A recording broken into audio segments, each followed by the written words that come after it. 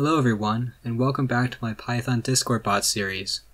As you may have heard, nextcord.py is now no longer maintained for several reasons you can read inside of the gist that was posted on the repository. Because of this, several people have decided to fork the repository and create a version of nextcord.py that is maintained. Of these different forks, the one I'm switching to is Nextcord. Nextcord will be reworking the API wrapper, interaction commands, and all of the new Discord features. It is currently based on the Discord 2.0 branch, so components like buttons and select menus already exist within this library. In this video I'm going to be showing you how to migrate from Discord.py to Nextcord, and it should be very easy. To migrate from Discord.py to Nextcord, the main thing you need to know about is that you'll need to install this package and change the imports.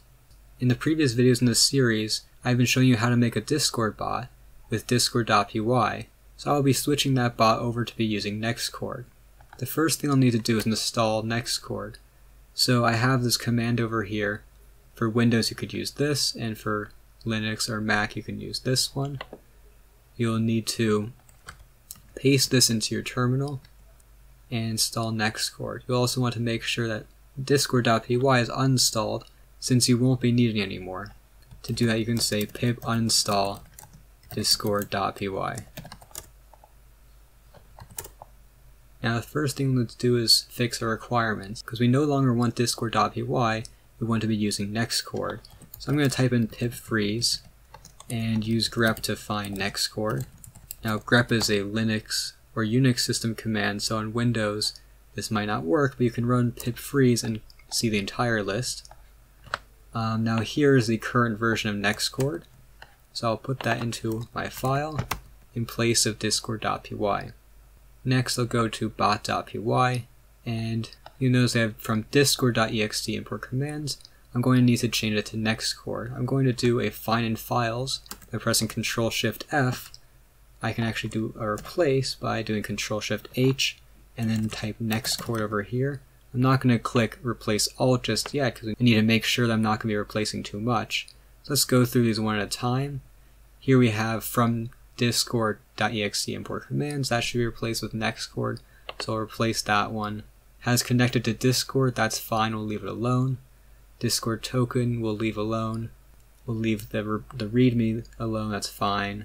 It's just these imports are the main thing that we need to be worried about. The imports, but also if you're using like discord.embed, for example, in one of your cogs, you'll need to change it to nextcord.embed. Things like that. Anything that uses Discord as the name of the module, you'll have to replace that with Nextcord. So yeah, this readme and these two occurrences of Discord, I'm not going to replace, I'm going to leave those as is. Now this underline over here just means that you can't find it yet because I haven't reloaded VS Code, so I'm going to go ahead and reload that so that those imports will show up. And there we go. Now Nextcord is found and we have all of the things that we had in discord.py. Now let's try running and see what happens. Just like that, Nextcord has connected to Discord. And we can go ahead and try it out. Let's try our ping command. And we see that our bot is connected and running. Now, there are a few things to know when migrating from discord.py to Nextcord, and you can read about that in the documentation. You can click docs over here. We'll go over to the docs, and here we have some information about migrating. Right now, the main thing to worry about is migrating to version 2.0. If you're using version 1.7.3 with discord.py, you'll need to first read this, and eventually if Nextcord has breaking changes, they will show up in migrating to Nextcord over here. So the first thing is migrating to 2.0. There are a few things such as avatar URL that has been changed to avatar.url, and a few things about stickers. Version 2.0 is the one that releases buttons and other components, so it's very useful to have those available in Nextcord. It's very likely that you won't have to change any of these things, but if you do happen to be using one of these features, you'll find it over here and you can change it. Now if we look at migrating to Nextcord, There isn't any information here yet, but if there are any breaking changes from Nextcord.py to Nextcord, they will show up over here.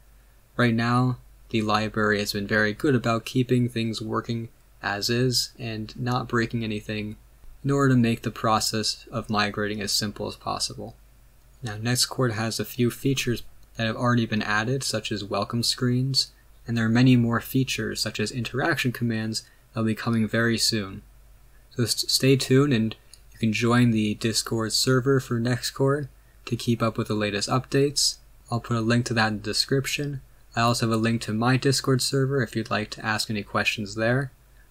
And before I conclude this video, I'd like to tell you about this Discord bot template that I put together. You can feel free to use this template or make a copy of it to start off your Discord bot. It is already set up with the requirements for Nextcord, and it has the basic structure for a maintainable bot with a cogs folder containing a ping command and a help command. Eventually / commands will be released, and in that case we might not even need the help command anymore, and the ping command will probably be converted over. But for now, these are the regular message commands, and it's all together in one place. If you have any suggestions for this repository, feel free to let me know. You can open an issue or pull request if you have anything to discuss, and I look forward to seeing you in the next tutorial. Bye!